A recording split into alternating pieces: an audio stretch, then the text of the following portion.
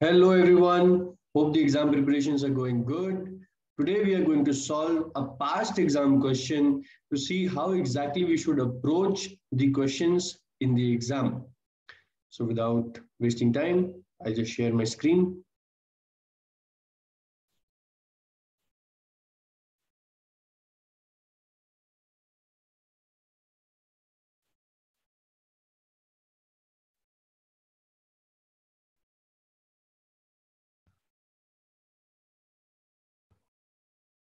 Yeah, so this is the December 2021 paper, which is the latest one for this particular attempt.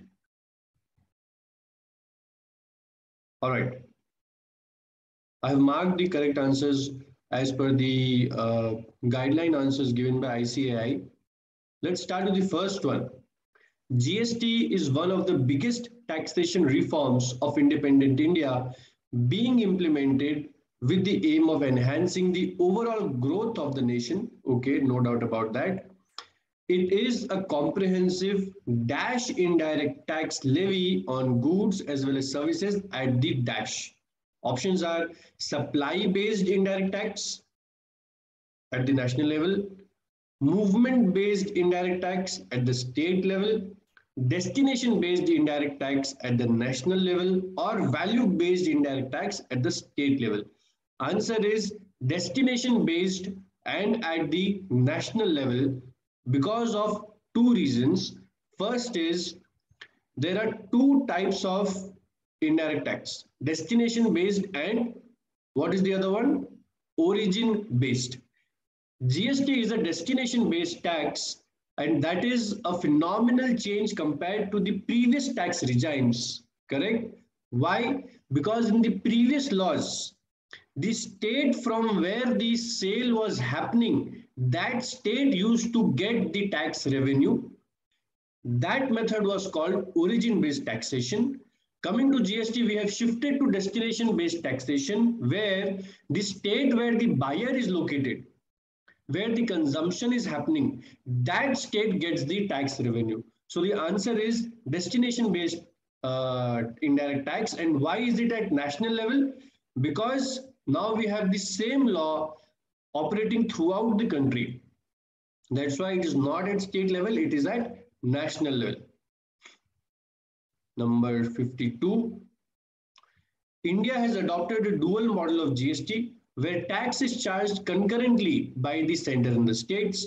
Therefore, for an intra-state sale, the GST as per CGST Act is charged equally as SGST. This I think everybody will know. When the supply is intra-state, we charge CGST and SGST. When it is interstate, we charge IGST. So all of the other options are not correct. CGST and SGST is right. So that was 1 mark straight away in the pocket. The uniform policy recommended by the GST Council on e-way bill being to be implemented all over the country be totally eliminating the checkpost system. Absolutely right. Earlier there were checkposts which used to create delays between transportation of goods. So to bring e-way bill into the system, the objective was to eliminate these checkposts, breaking the entry barriers, which is almost the same as the first point, increasing the bottlenecks in transportation system.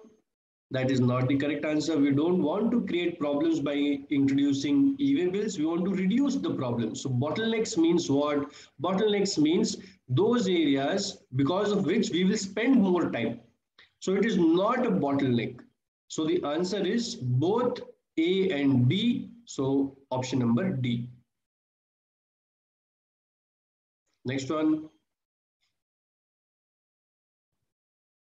A supply made by a taxable person to a recipient consisting of two or more taxable supplies of goods or services or both or any combination thereof, okay, which are naturally bundled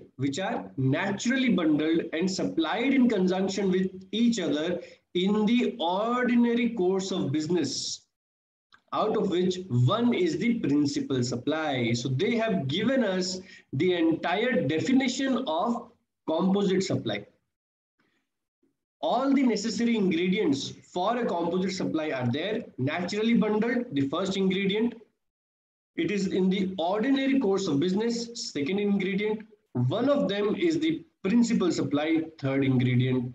All of the ingredients are there. This is basically the definition of composite supply itself. So the answer is B, composite supply. Next one. Ashoka Enterprises appoints Babulal to procure certain goods for them. Okay, so Ashoka is asking Babulal, Babulal, please go to the market and buy me my goods. Babulal identifies various suppliers who can provide such goods, okay, and asks Chetna Enterprises. So Chetna Enterprises is going to supply to Babulal. Babulal is going to supply to Ashoka. All right, okay.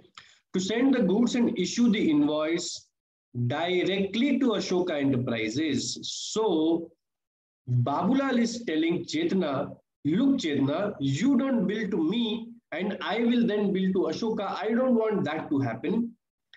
You please raise the invoice directly in the name of Ashoka, right? So in terms of the circular issued by the government, what will Babulal be called? That is the question. What is the treatment of Babulal as an agent? Will he be called a middleman, a procurement agent, a pure agent, or broker? If you see, middleman, procurement agent, and broker, they mean almost the same. Pure agent is something totally different, right? Pure agent is coming from the valuation chapter. Pure agent is something totally different. So A, B, and D, these were the possible answers. But why procurement agent has been selected as the right answer is because in the ICSI material, there is an example based on this particular circular where they have called such cases as procurement agents. That's why point number B is the right answer. This is coming from the ICSI study material. Okay, next one. Various taxes levied under different acts were subsumed under GST on the objective of one nation, one tax. However, certain items still continue to be taxed both under the central excise law and GST law. Okay, so they are asking us that there are some items which suffer both central excise and GST. Find out such items. Motor spirit and natural gas, alcoholic liquor for human consumption, tobacco and tobacco products, all of the above. Motor spirits, natural gas is one of the 5 petroleum products. These 5 petroleum products are totally outside GST. So point number A cannot be our answer. Alcoholic liquor for human consumption is also totally outside GST. Am I right? Alcoholic liquor for human consumption is totally outside GST. On point number A and B, today, 2 taxes apply. First is excise duty, central excise and state excise in case of A and B. And the second is VAT or CST. If it is a local sale, there will be VAT. If it is an interstate sale, there will be CST. But there is no GST on A and B. Whereas tobacco and tobacco products suffers central excise, which is one of the taxes of old regime. It still suffers central excise. Along with central excise, it also suffers GST. Tobacco and tobacco products is that's why the right answer. Similar to tobacco and tobacco products, we have one more item which suffers excise duty and GST. What is that? It is hemp and other narcotic drugs. The difference between tobacco and narcotic drugs is tobacco suffers central excise and GST. Narcotic drugs, they suffer state excise and GST. All right. In the question, they had asked us for central excise and GST. That's why tobacco and tobacco products is the right answer. Next one. Under model of GST adopted by India, taxes paid on the inward supplies made by a registered person is available as input tax credit, which can be utilized for making payments under Section 49. ITC of CGST can be utilized for what? Okay, so they are basically asking ITC of CGST can be utilized for what? ITC of CGST can be first used for CGST itself and then for IGST. So let us revise what is the law regarding this. If it is a IGST input tax credit, if it is IGST input tax credit, that we can use first to pay IGST. Always the first type of tax is given the preference. IGST will first get used for IGST, CGST first for CGST, SGST first for SGST. After using it for the same category of output, if some input is still left, so IGST input, first I used for IGST output, but still some IGST input is left, then that IGST input, I am free to distribute between C and S in whatever ratio I want. In whatever ratio I want, I am free to do it. Whereas coming to CGST, first we are supposed to use against CGST output, and still if there is some CGST input left, that we are supposed to use against IGST only. CGST cannot be used for SGST, SGST cannot be used for CGST. So in this, the correct option was option number D.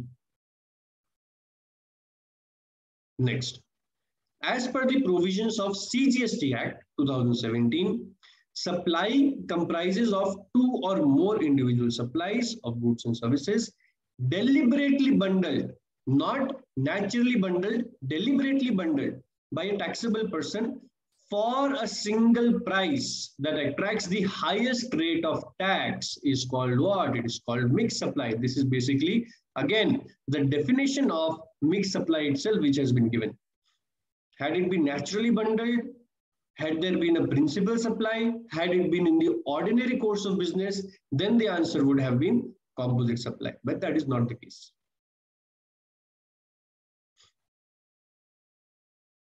Next one. A registered person can opt under composition levy only in respect of one out of two or more business verticals having same PAN. Is that true? Answer is absolutely no, it is not true, because one of the conditions for going for composition scheme itself is that all of your registrations which have the same PAN, everyone has to opt for composition together. And if you have to come out of composition, everybody has to come out together.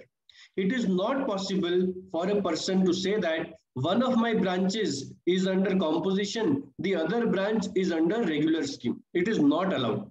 All of my branches, whichever is registered, everybody has to go for composition together.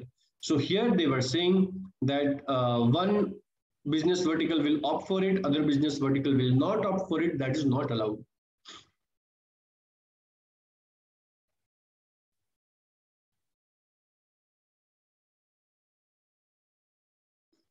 Okay. Schedule 2 of the CGST Act lists various transactions which are to be treated as supply of goods or supply of services. So what is there in Schedule 2? Schedule 2, we have list of transactions which are classified between goods and services depending upon the transaction.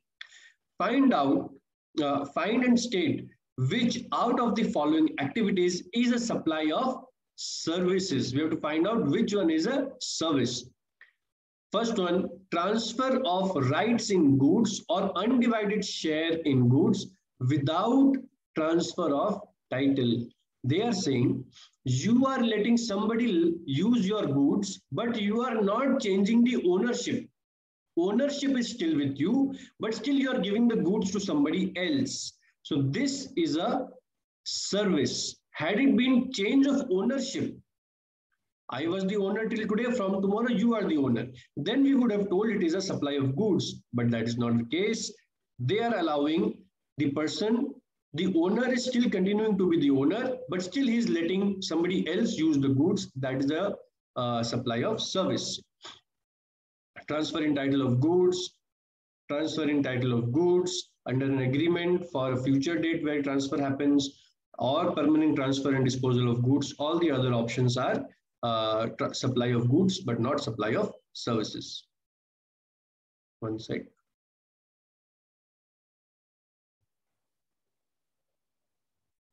Yeah. Next question. Section 10 of the CGST Act contains the provisions regarding composition levy. Okay. Section 10(2)(a), which is now newly introduced for the purpose of services, has enhanced the scope of composition levy primarily for small service providers. Find from the following who cannot opt for composition levy despite the enhancement of its scope. So, first one is supplier of services as salon artist. For a salon artist, there is absolutely no debarment. Salon artist is covered in the 10(2)(a) list. There is no specific entry saying salon artists are not allowed to go for it. Okay. Supplier of goods which are not leviable to tax. This is not allowed. Oh, this has been specifically mentioned that if you want to go for composition, you cannot supply those items on which there is no tax. Manufacture of furniture, absolutely no problem, allowed. There is no specific item relating to manufacture of furniture. Manufacture of ice cream is not allowed. Casual taxable person is also not allowed. So our answer will be 2, 4, and 5. This is not allowed. Ice cream is not allowed. And casual taxable person is also not allowed to go for it. So answer is number B, 2, 4, and 5. Next one. Services provided to an educational institution, not by, to an educational institution, are being notified as exempt from levy of tax under GST. Okay. Find from the following services provided to an educational institution by different service providers which are exempt from the levy of tax. So this is actually out of the syllabus because the ICSI study material, it does not include exemptions in details. Okay. All right, let us see the answer anyways. Security services, cleaning or housekeeping services, transportation of students, faculty, and staff. Let me share with you the list of the exemption. So this is the exemption which is being talked about.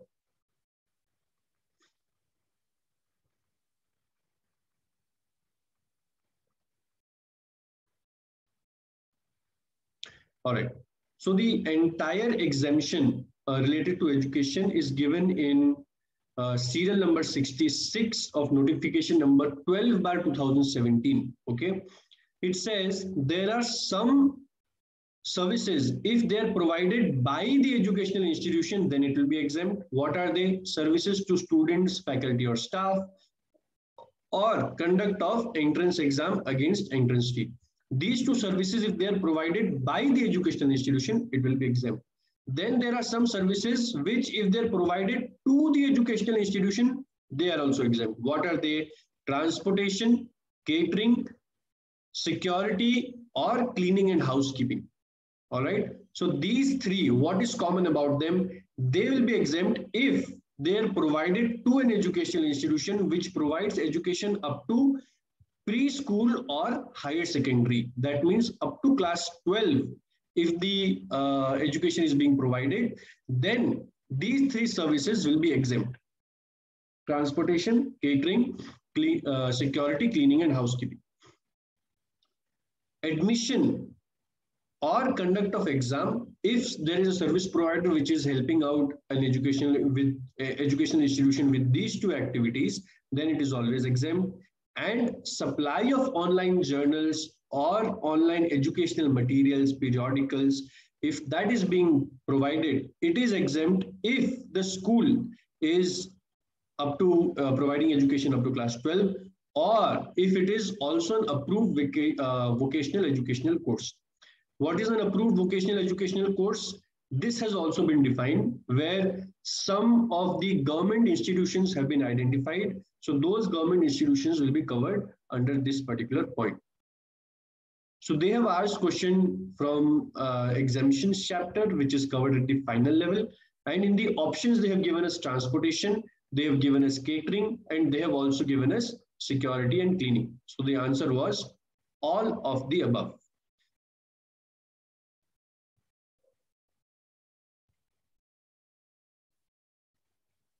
So they have given security, cleaning, housekeeping, and transportation of students. So answer was all of the above. Number 63. Import of services under the provisions of GST is to be treated as dash and would be subject to tax, which is to be charged under dash. Answer is interstate supply, and IGST has to be charged on reverse charge basis. Let me take you to the slide where we had done this. This is covered in the definition of interstate supplies. In the interstate supplies, it specifically says that both in case of goods and services, if there is import, it is to be treated as interstate. If it is import either of services or of goods before they cross the customs frontiers, it has to be treated as interstate. If it is interstate, then what tax will apply? CGST, SGST will not apply, IGST will apply. So the answer was interstate and IGST. On reverse charge was added in point number C. In point number A, on reverse charge was not there. So that is crucial. That's why it has to be point number C. Why reverse charge? Because we are paying the tax as a buyer. When we are importing something, who are we? We are the buyers or we are the sellers? We are the buyers. Whenever we have to pay tax as a buyer directly to the government, then we are paying it under reverse charge itself. That's why point number C is a better option compared to point number A. JCC Professional Services is a firm constituted of company secretaries having office at Jaipur. Okay, so we are located in Jaipur. Has been engaged by PQR International Limited, Mumbai. Okay, so Mumbai is approaching us and asking for providing training to its employees working in Nagpur office. Okay, place of supply in this case shall be dash, and tax would be charged by JCC Professional Services under dash. So here, the first thing that we have to notice is that they are talking about training services. There is something special about training services. What is special about training? Generally, wherever the training is being provided, that is the place of supply. Generally, wherever training is being provided, that is the place of supply. But if the customer is registered, if our client is registered, then we will ignore where the service is being provided, and we will take into consideration where is our customer, where is our client registered. Okay. Now here they have given, assuming that the client is not registered. If the client is not registered, then wherever the training service is being provided, that is the place of supply. So in this case, where is the training being provided? Training is being provided in Nagpur. We are in Jaipur, customer is in Mumbai, but they are saying training has to be provided in Nagpur. So our place of supply is in this case Nagpur. Answer will be point number C, Nagpur IGST. If in this case, our customer PQR International Limited, if they were registered in Mumbai, then our answer would have been Mumbai.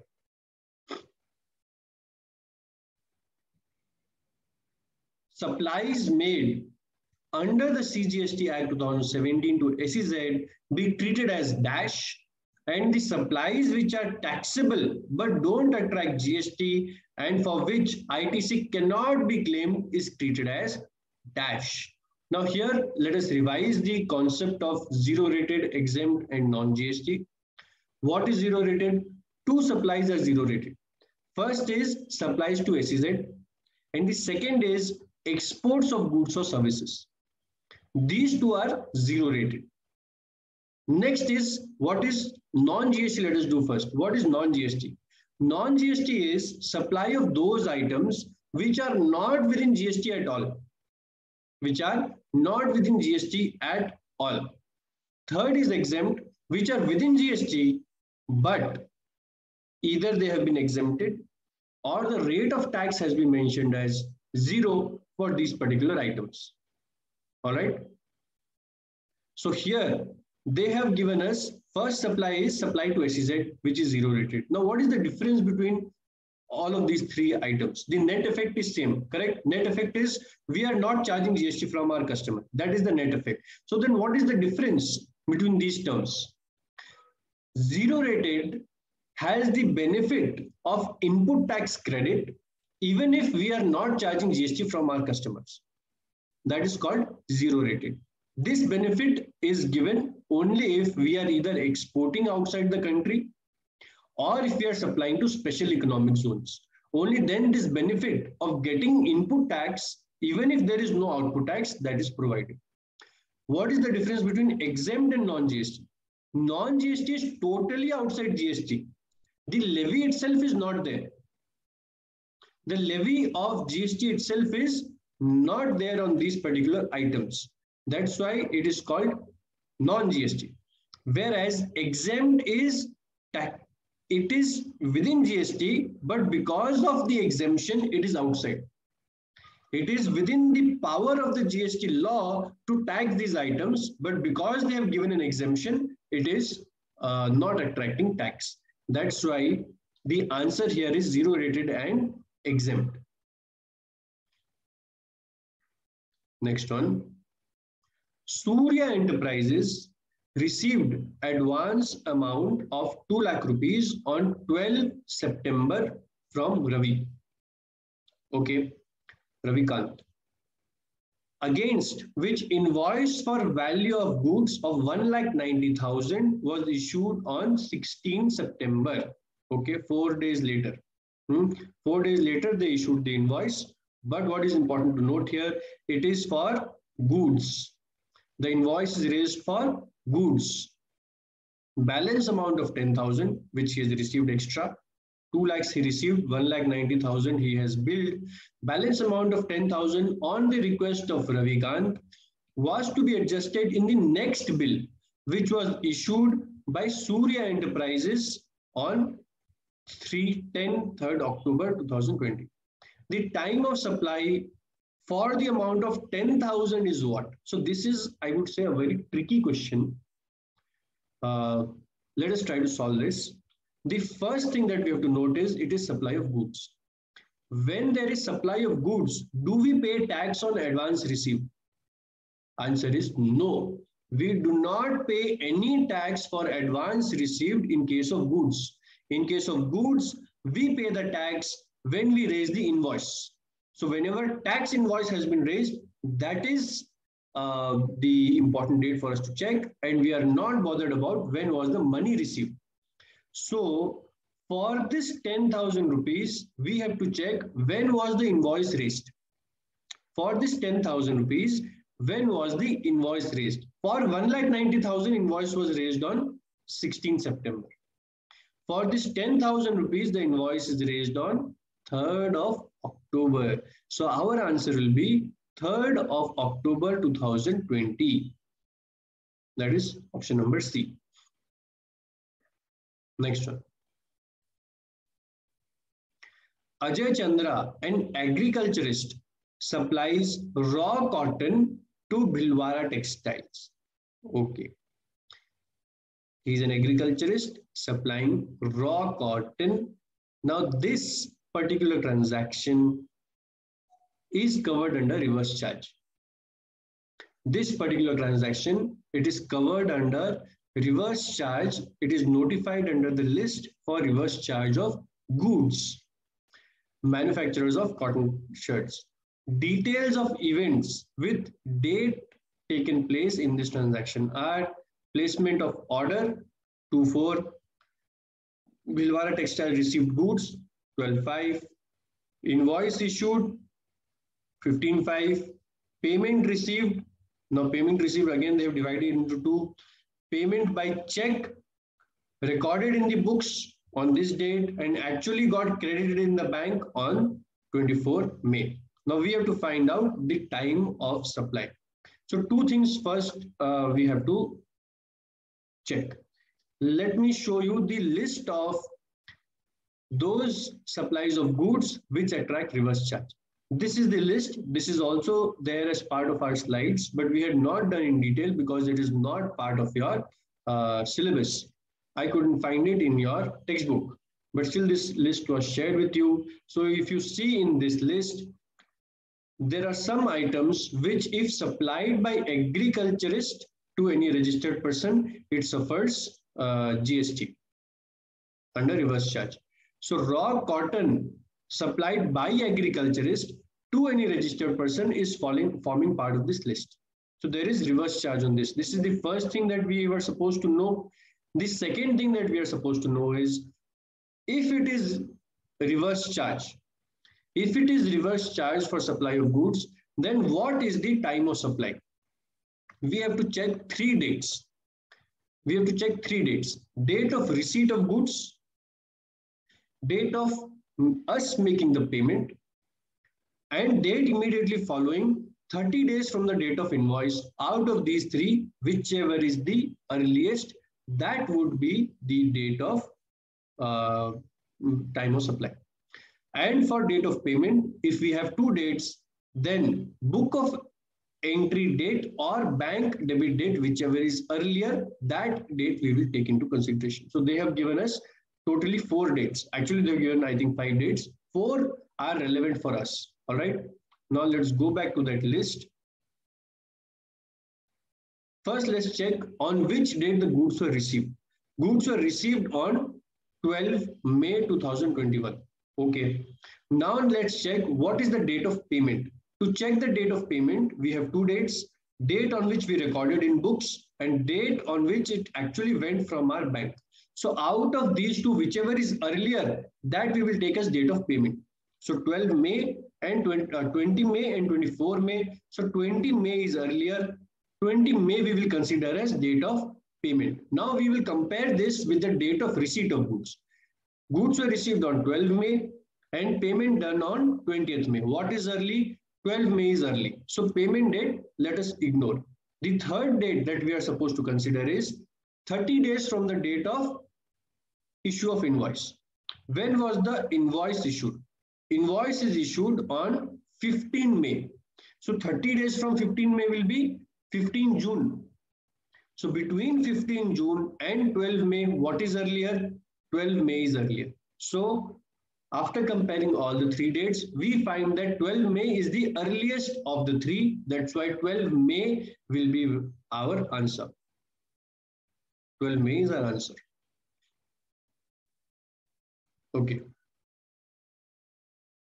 Madhusudan of Kota, an unregistered person, engages wedding event company registered at Delhi for destination marriage of her daughter Radhika to be solemnized in November at Royal Palace of Jamnagar, Gujarat.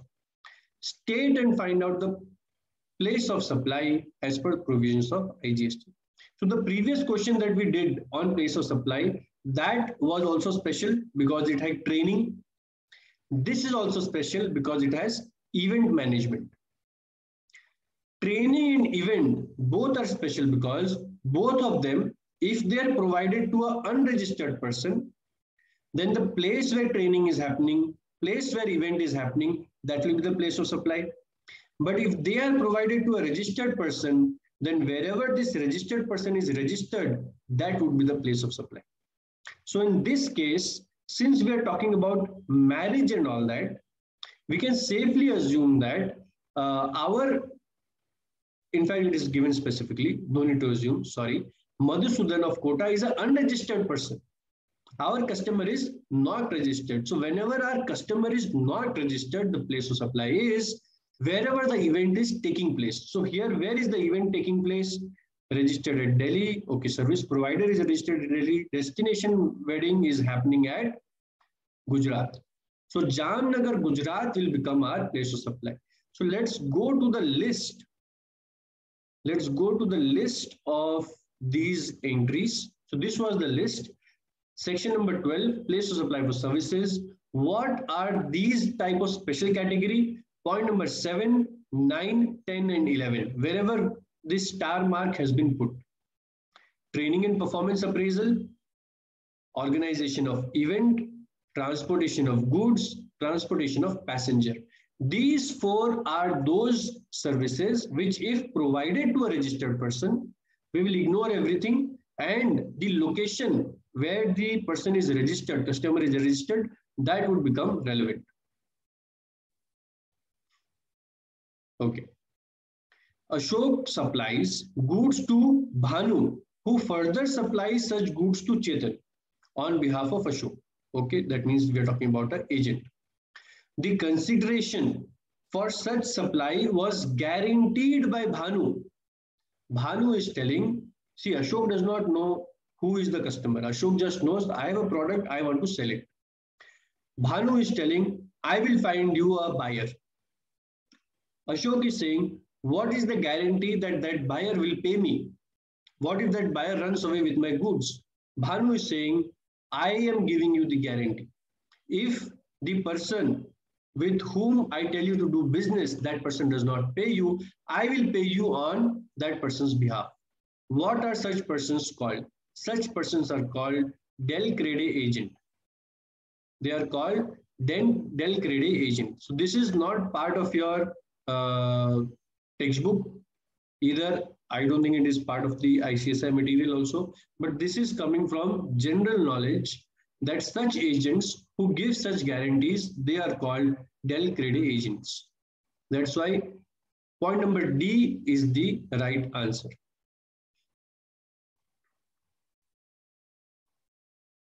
Okay. Rajasthan government runs a lottery, Dhan Varsha, lottery draw, Dhan Varsha, of which to be made on Diwali 2021. Runs a lottery, Dhan Varsha draw, of which to be made, okay, little grammatical error. The tickets having face value of ₹100 each were supplied to agents for 95 each, whereas the price is notified in the official gazette of Rajasthan government is 92 each.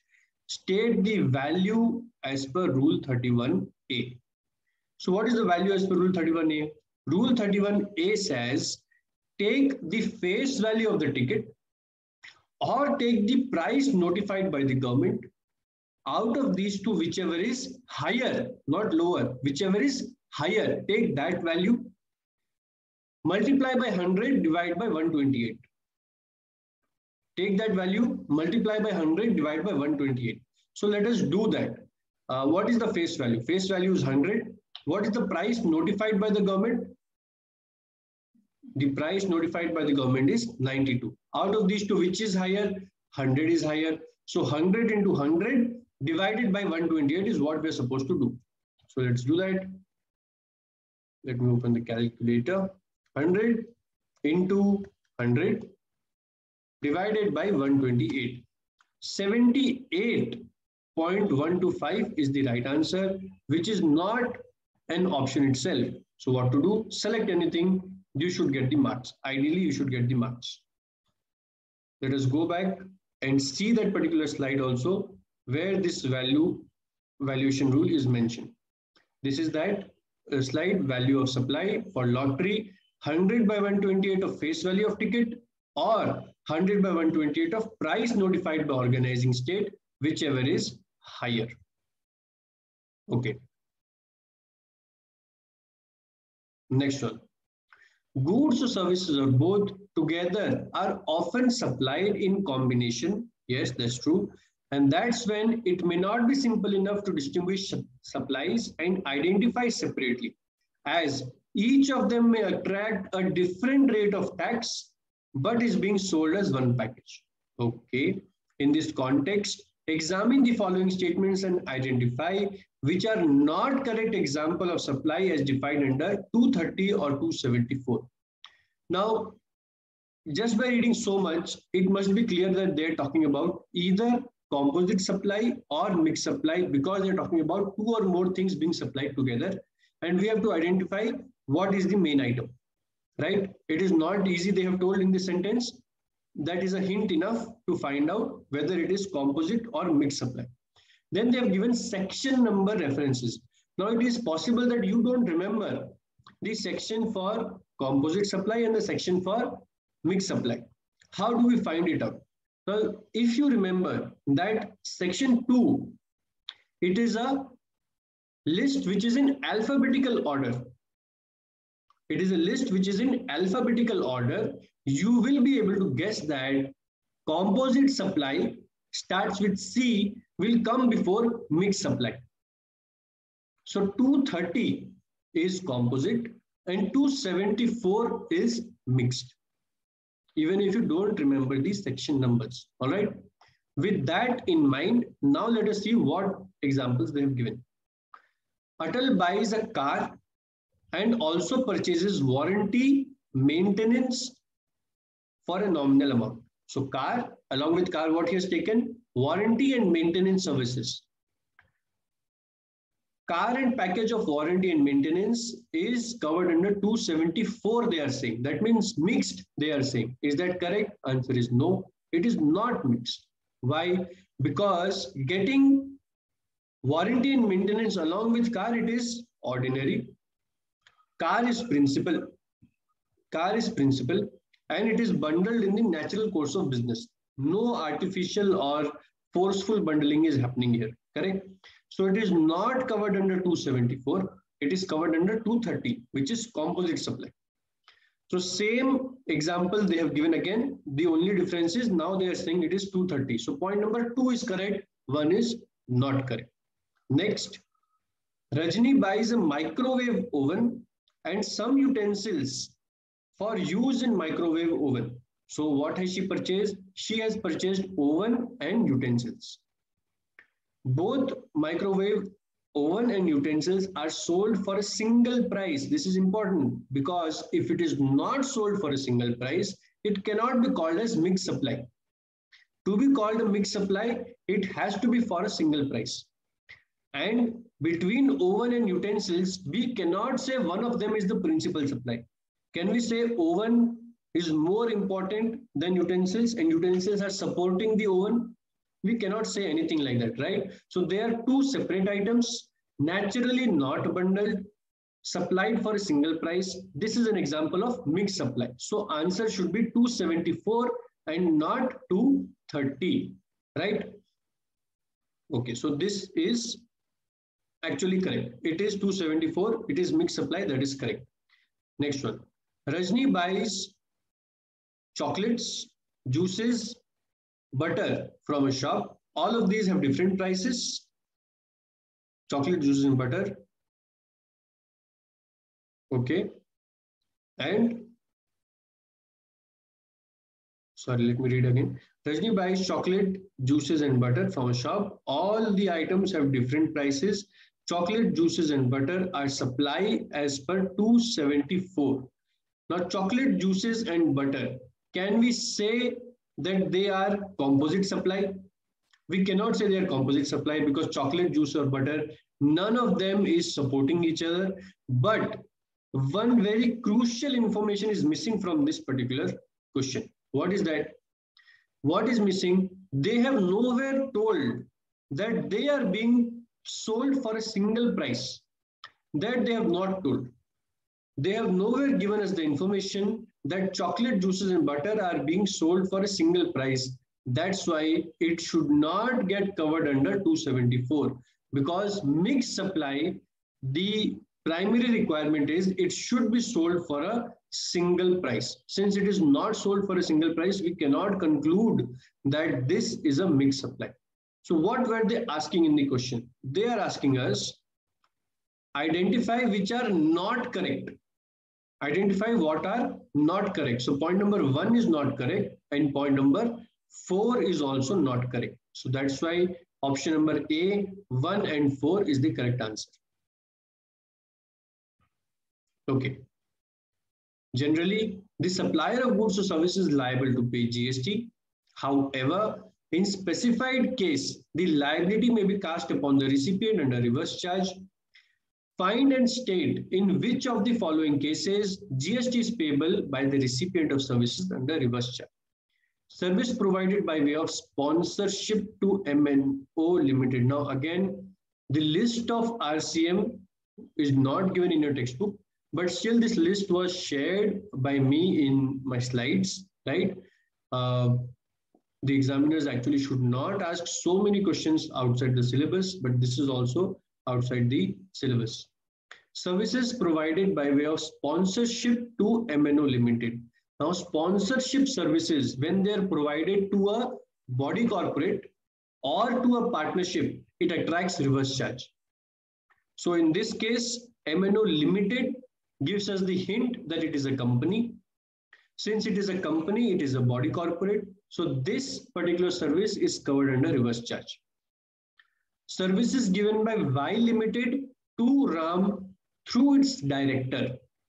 Now, in the list of reverse charge, if a director provides services to a company, that is covered under reverse charge. Director providing services to the company is covered under reverse charge. But here what they are saying, services are given by the company to the director or through its director to somebody else. By the company to anybody is not covered under reverse charge. Director to the company is covered under reverse charge. So point number 2 does not suffer reverse charge. Services provided by Department of Posts by way of Speed Post to ABC Limited. Now this point is covered under the list where reverse charges, where services are provided by the government to somebody else. In that list, specifically, services of Speed Post has been excluded.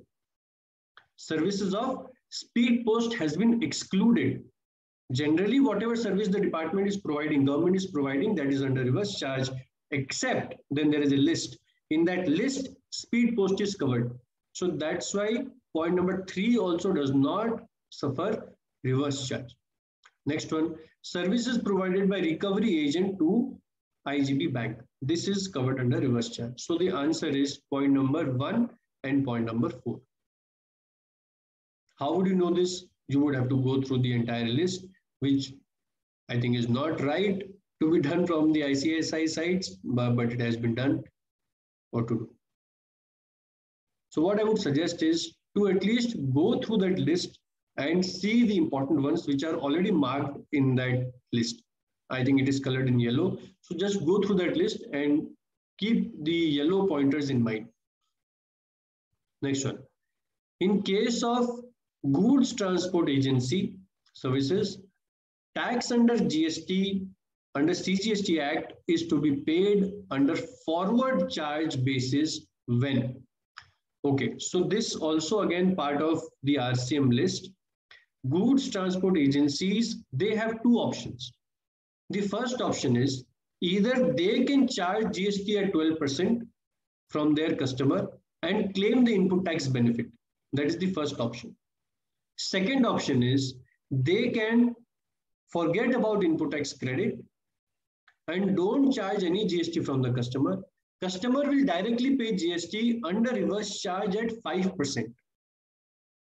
Option number 1, goods transport agencies charge 12% from the customer. Option number 2, goods transport agencies do not charge anything from the customer. Customer directly pays under reverse charge, but the rate is reduced from 12 to 5. These are the two options, right? So here they are saying, if it is forward charge basis, then how much is the rate? Answer is 12%. GST is payable at 12%. All of these other options for 5%, that is covered if the customer is directly paying to the government.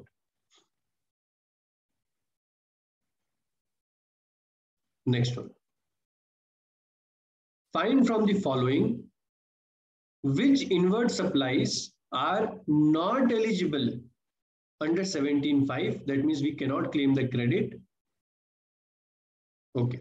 What is the business? Engaged in the business of manufacturing paints and chemicals, right? First one is trucks used in the supply of finished goods. So if you remember, any vehicle which is used for the transportation of goods, for that there is no embargo, for that there is no restriction. So trucks is eligible totally. Food and beverages consumed by workers in the factory. Food and beverages, we cannot claim. It is part of the negative list, that is 17.5.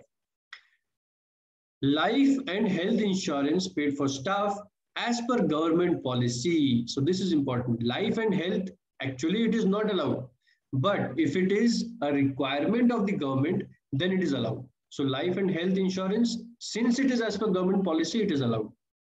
Last one, motor vehicle of seating capacity of 12, excluding the driver. So this is very tricky. Why is this tricky? Because in the law, it is given that motor vehicle with seating capacity of 13, including driver, is allowed. Motor vehicle with seating capacity of 13, including driver, is allowed. So here, including driver, how many people are there? 13. Because they are saying 12 excluding driver. If we include the driver, it will become 13. Once it is 13, we can claim the credit of this motor vehicle also. So the only item for which credit cannot be claimed is food and beverages. Very, very tricky questions. All right, next. XYZ Limited of Jaipur purchased on 1st August 2019 a machine for 10 lakhs, paid IGST at 12%. The ITC of capital goods used in business was claimed till machine was sold on 5th of December. So they purchased a machine, they claimed the input tax credit. Now they're selling the machine for 6 lakhs. Okay. Find out the amount of tax payable or ITC reversible. Now, as soon as they talk about machine, it should ring a bell that they are talking about capital goods. If they're talking about capital goods, what the government wants is, once you have purchased the goods, government is giving you the entire credit. It is not saying use it, get the credit in installments. Government is saying, I will give you the full credit, no problem. The day you purchase, take 100% credit. But it is also expecting that once you purchase the machine, you use it for 5 years. If you sell the machine before 5 years, government is saying, for the period that you use the machine, I will let you claim the credit on pro rata basis. And for the period balance in that 5 years, I will ask you to reverse the credit. Okay. So here they have sold it. Now let us compute what was the GST. What was the GST that they were supposed to reverse because they sold it. Okay. First, let us find out. Let me open an Excel file just to note down my rough work.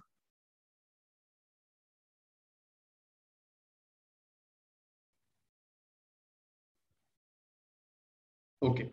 They purchased it for 10 lakhs and paid 12% GST. So that is 10 lakhs.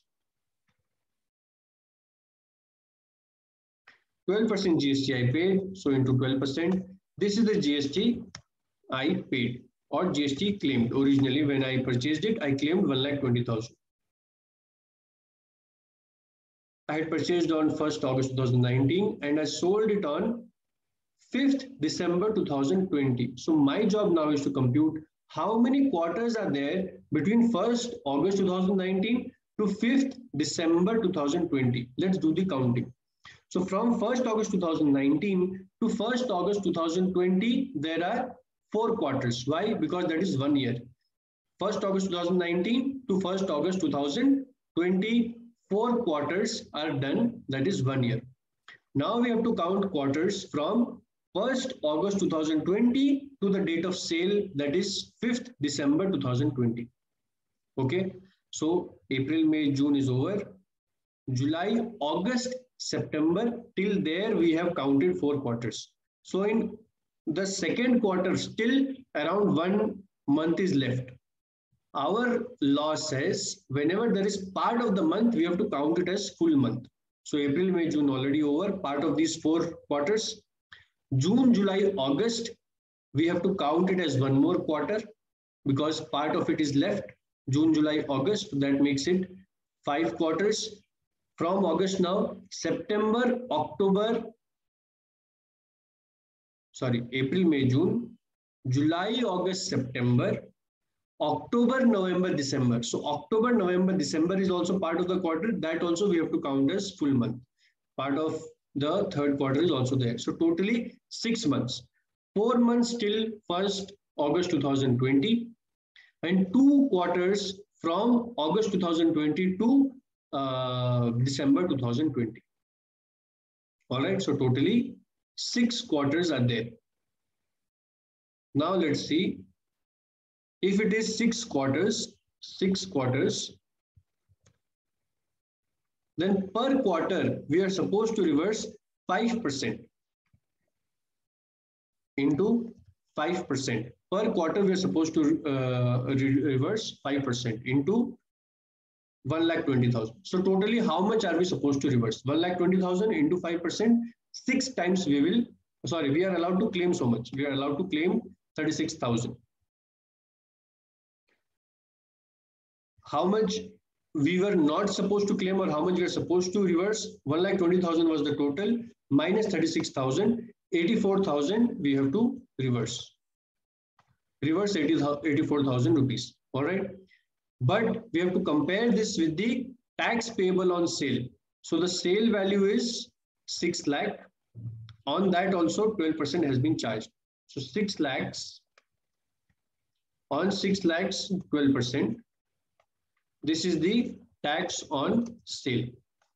Out of these two, whichever is higher, that we are supposed to pay. If the tax on sale is higher, we are supposed to pay that. If the amount of credit reversible is higher, then we are supposed to reverse. In this case, 84,000 is higher than 72,000. So our answer is 84,000. All right. Okay. Chandra Prakash acquired a capital asset on, again capital asset, on 1st April 2019. Okay. Which was used for manufacturing and production of goods, supplies which are exempt under GST. Okay. That means when we purchased it, we were not allowed to claim any credit.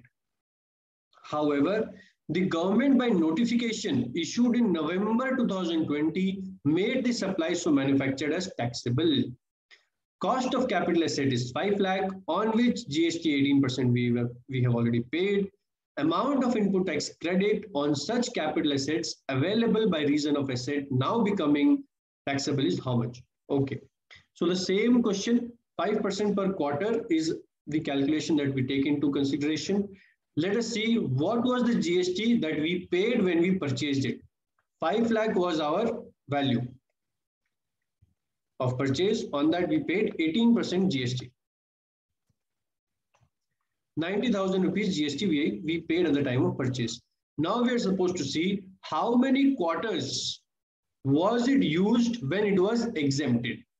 Okay.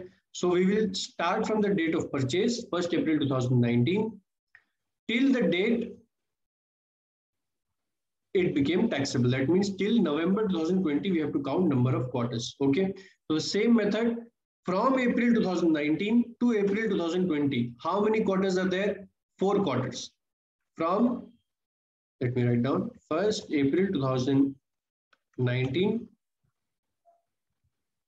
to November 2020. Let us take 1st November 2020. Okay. So from 1st April 2019 to 1st April, or let's say 31st March 2019. How many quarters? 4 quarters are there. 4 quarters over.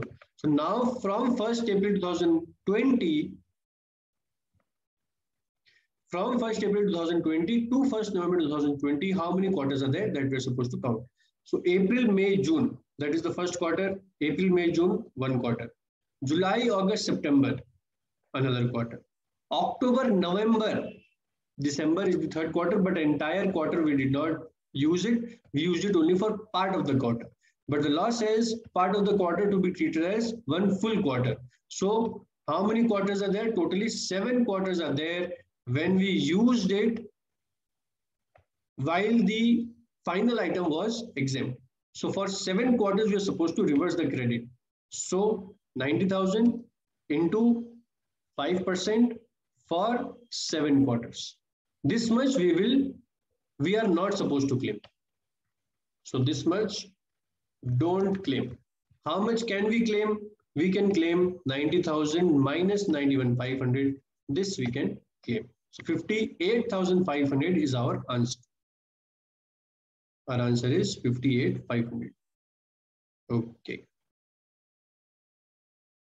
Aryan Limited has its head office at Mumbai, branches located at different places in different states across India. The head office collects the ITC on all purchases made and distributes the ITC amongst the branches as CGST, SGST, UTGST, IGST. Find out the type of entity which is being exhibited by Aryan Limited. So the answer is obviously input service distributor. Let us revise once what is the concept of input service distributor. So ISD or input service distributor, that is defined under 261. It says ISD means an office of the supplier which receives tax invoice for input services, only services, not for goods, only services, and issues a document to distribute this credit. So first they receive the credit, then they distribute the credit to another branch of such supplier. That is, another branch means obviously it will have the same PAN only. In the law it says having the same PAN, I have written another branch because it makes it more readable. Now, what is the concept of input service distributor? Let me explain with the help of an example. What happens is when there are some companies which have multiple presence within India, let's say they are present, their head office is present in Karnataka, and they have branch office in Mumbai, Delhi, Kolkata, Assam, all of these places they have branch offices. Sometimes what will happen is the head office will receive some purchase invoice. The head office will receive some purchase invoice for a service.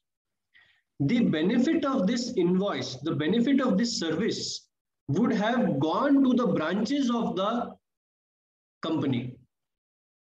The benefit of that service would have gone to the branches of the company. To give an example, let's say it is a audit related invoice.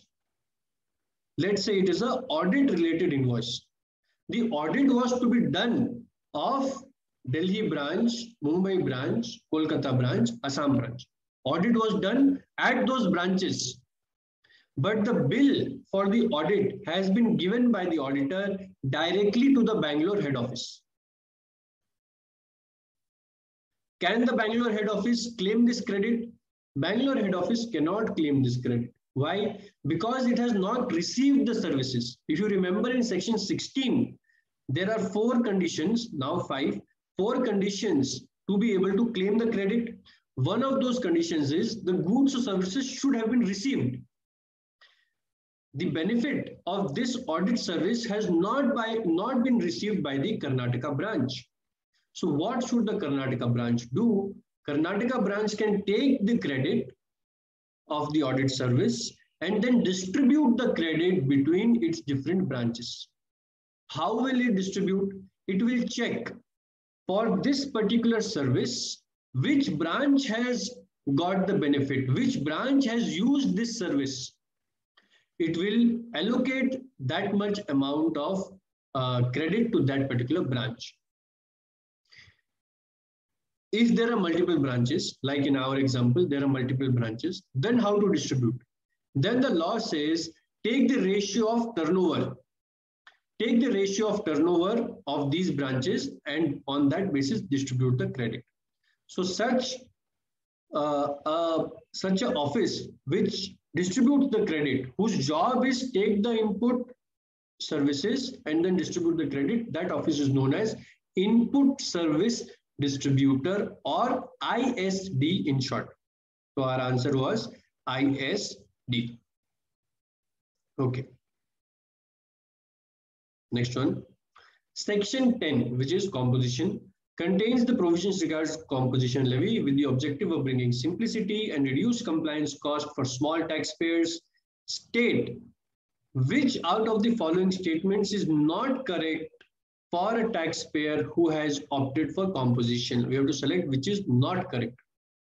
A registered person supplying goods under composition scheme shall issue bill of supply and cannot raise tax invoice. This is absolutely correct. Last date for payment of liability towards tax, interest, penalty and all that is 18th of the next month. That is also correct. Last date for payment of liability towards is 20th of next month. This is not correct because already we have told point number B is correct. So point number C obviously not correct. A composition dealer shall mention the words composition taxable person not eligible to collect tax on supplies. This is also correct. So our answer was point number C. Taxpayers who are required to pay tax for the supply of goods or services or both on the basis of RCM under GST have to get registered, have to get themselves registered when they cross the threshold limit of turnover of, there is no threshold limit.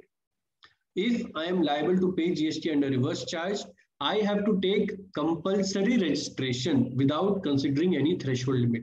So the answer is none of the above because there is no threshold limit for such a person. Furnishing of details of outward supplies and of inward supplies as per section 37 and 38 are not applicable to a person paying tax under composition scheme. However, a person who has opted for composition scheme is still required to file a return. What is that form number? So this is GSTR 4. Electronic liability register specified under 49(7) shall be maintained as per Rule 85 in form number dash for each person liable to pay tax, interest, penalty. So the answer is PMT1 and it is on common portal. So this is to be memorized, actually nothing to be explained here. Liability register has got a form number and the form number is PMT01. Next one, Vikas Limited provides following information and details for the month of November. Intrastate outward supply 9 lakh, interstate exempt outward supply 6 lakh, turnover of exported goods 12 lakh, payment made for availing GTA services 1 lakh. The aggregate turnover is how much? So in aggregate turnover, we add all the types of outward supplies. We don't add any type of inward supply, even if we are paying under reverse charge. If it is an inward supply, we don't add. If it is an outward supply, we add all types of outward supplies, be it within the state, interstate, or inter-country, does not matter. We add everything. So out of this, intrastate supply 9 lakh we will add. Interstate exempt, does not matter, exempt, taxable, nothing matters. If it is outward, add it. 6 lakh we will add. Turnover of exported goods also we will add. Payment made for availing GTA services. This is inward supply.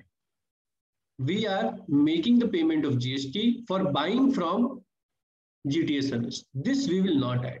So we will add A, B, and C. 9 plus 6 is 15. 15 plus 12 is 27. So answer is 27. Okay. Any tax paid by the taxpayer will be reflected in electronic cash ledger. True. To initiate a payment, taxpayers shall generate a challan using form number what, and it is valid for how many days? This again, it is a totally memory-based question. Answer is PMT6 for 15 days. JC & Co. Chartered Accountants operating at Mumbai provided services to client and issued bill as under. Professional fees 1 lakh, out-of-pocket expense 10,000, MCA fees 5,000. This I think we solved in the class also. To find out the value of services, we take only professional fee and out-of-pocket expense into consideration. we don't add MCA fee. Why we don't add MCA fee? Because MCA fee that we are going to charge from our clients, it is in the form of pure agent. We incurred this expense on behalf of our client. Actually, they were supposed to incur it, but we incurred it on their behalf. We will charge only so much from our customers in the name of MCA fee. We spend 5,000, we will collect 5,000. Who gets the benefit of it? The customer directly gets the benefit of it. This benefit never comes to the professional. So it meets all the conditions for being a recovery as a pure agent. So this 5,000 should not be included. Out-of-pocket expenses and 1 lakh rupees has to be included. Answer is 1,10,000. Services provided by way of warehousing of certain specified goods are exempt under CGST Act. Find out from the following which in this context are exempt. This again is coming from the exemption notification 12/2017, actually not covered in your syllabus. So out of this, what it says is any of the items which are related either to cultivation or which are related to such process after cultivation that does not significantly change the nature of the item, which makes it only fit for to be taken to the primary market and does not convert it into the finished product. Only such items are covered under the exemption when it comes to agriculture. So processed tea, jaggery, processed coffee, unbranded basin, out of all of these, unbranded basin is exempt. Okay.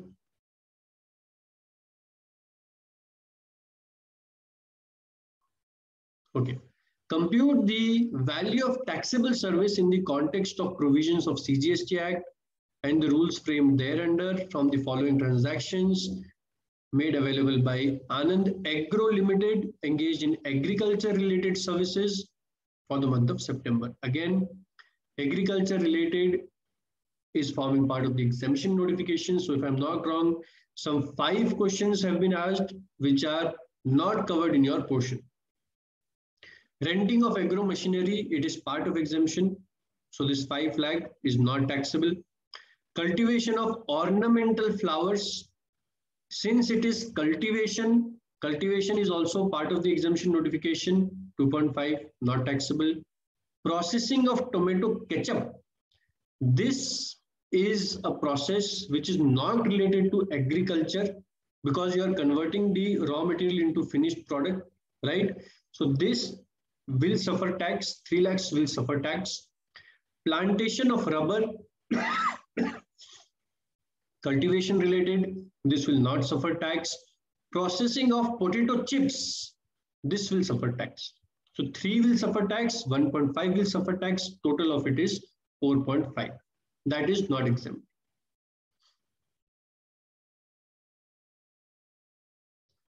Ascertain and find out as per provisions of CGST Act and notifications issued thereunder, which of the following is a correct statement. So we have to find out what is correct. Services provided by government ITIs to individual trainees are exempt from GST. Again, this is a exemption notification related question. Services provided by government ITIs to individual trainees are exempt. This is true, it is exempt. Services provided by state government and private sector service providers by way of transportation of patients in ambulance, this is also exempt. Transportation of patients in ambulance is exempt.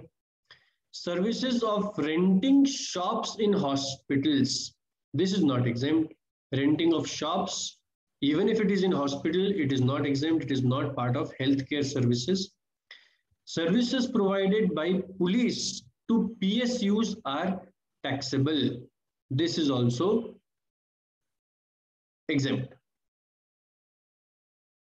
This is also correct. This is also taxable.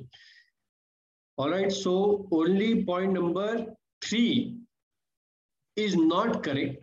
It is not exempt. It should be taxable. This is correct, it is taxable. This is correct, it is exempt.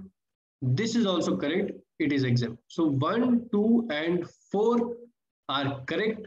Very tricky again because they were mentioning exempt, exempt, exempt, and suddenly they mentioned taxable, right? So you have to be very, very careful.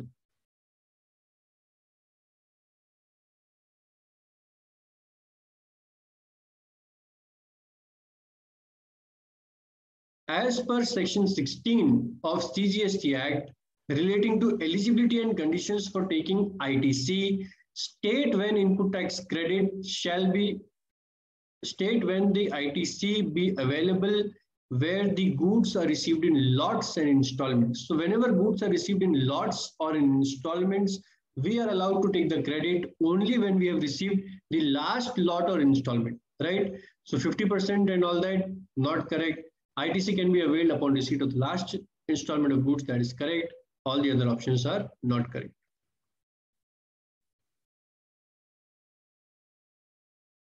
Taxes paid under GST by a registered person are covered both as input tax and output tax. State as per the provisions of CGST Act, which out of the following are covered in the definition of input tax. So what are the sources of input tax? That is what they are asking us. So tax paid under RCM, that is a source. Tax paid at the time of import, IGST, that is also a source. Taxes under composition, we are not allowed to claim. Actually, there are no taxes under composition because we are not allowed to charge anything from the customers as well. So point number 3 is not true. CGST on intrastate services, that is also no problem. So only point number 3 is not allowed. Apart from that, everything else is allowed. So the answer is C, 1, 2, and 4. Kuber, a registered person under GST as proprietor of MS Natraj restaurant, died on 15 July 2020 and left behind his wife and son. His son wants to continue the business of the deceased father and therefore consulted the tax consultant to complete the formalities under GST.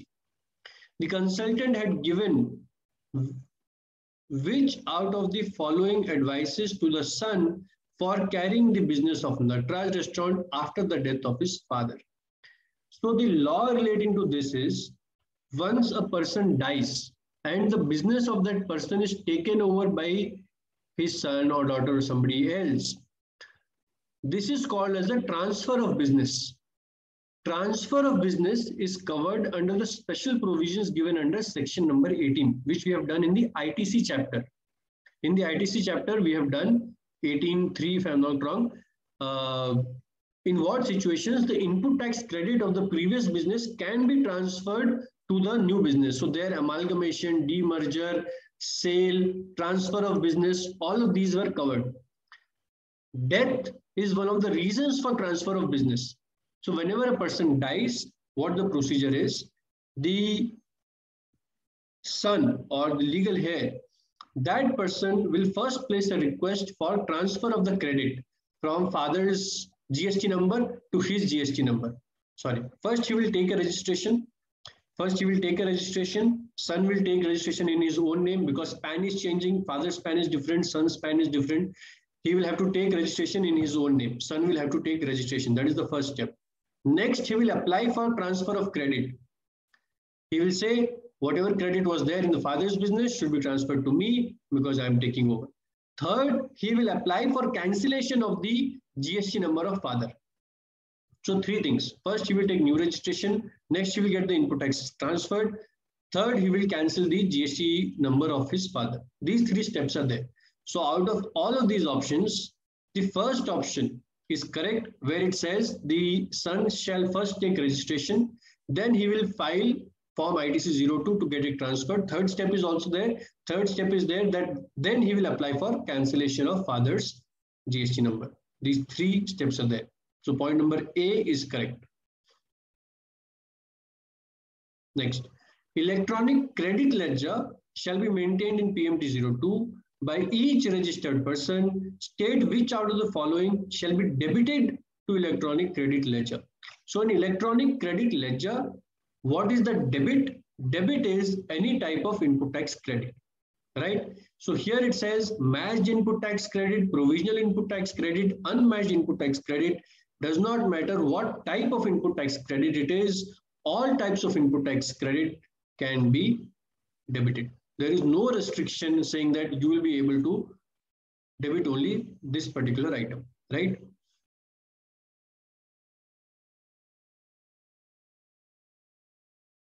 Okay.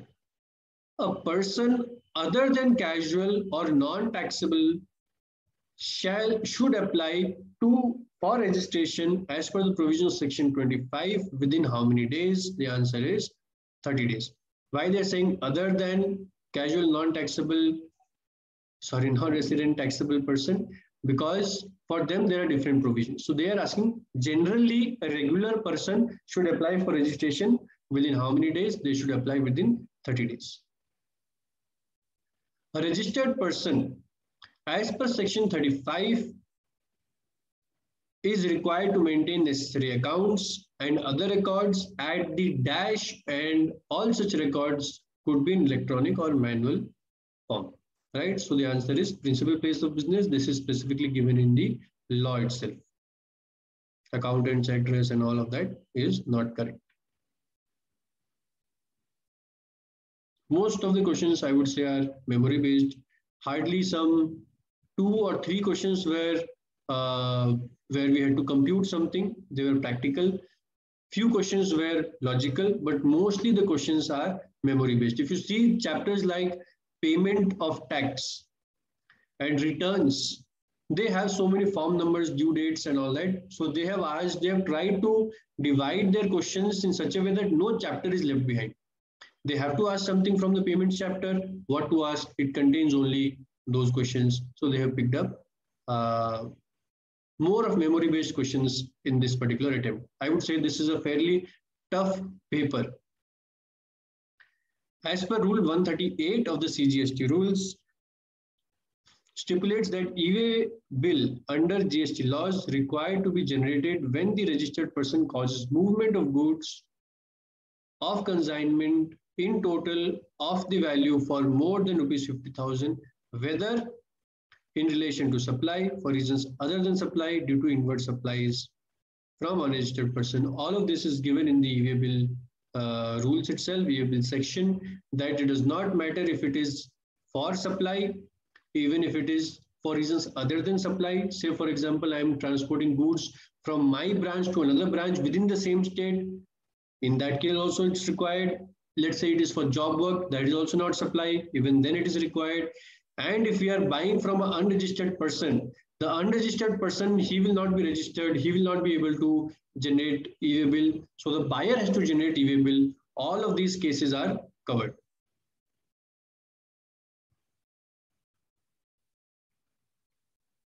The self-assessed input tax credit in the return filed in Form 3B of the registered person shall be credited to his dash in accordance with 41. So whatever credit is there, that gets accumulated not in cash, liability or blank ledger, it gets credited in electronic credit ledger itself. So this was a fairly easy question.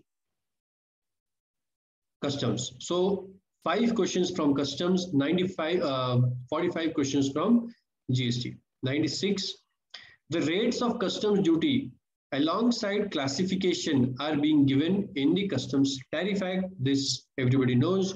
If it is Customs Act, we have the main law. Where are the rates given? The rates are given in Customs Tariff Act. Value of insurance when not ascertainable while making valuation of imported goods for the purpose of charge of customs duty is 1.125% of FOB. So that is the right answer.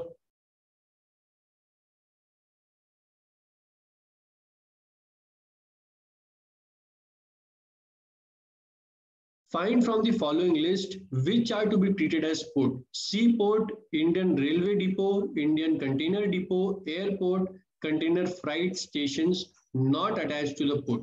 So Indian Railway Depot is actually not correct because there is nothing called Indian railway depot. There is seaport, there is inland container depot, airport is also there. Point number two, Indian inland railway depot does not exist only. This is made up. And point number five, which says container freight station not attached to port, that is also not correct, because the purpose of container freight station itself is to support a port. So whatever few of the tasks which the port authorities did not want to be too much of a burden on the port, they outsource such tasks to the container freight stations. They are always attached to a port. So if it is not attached to a port, it is not covered by the customs law. So point number two does not exist. And point number five, because it is not part of the port, it is not covered. So 2 and 5 are not covered. 1, 3, and 4, they are covered within the meaning of port.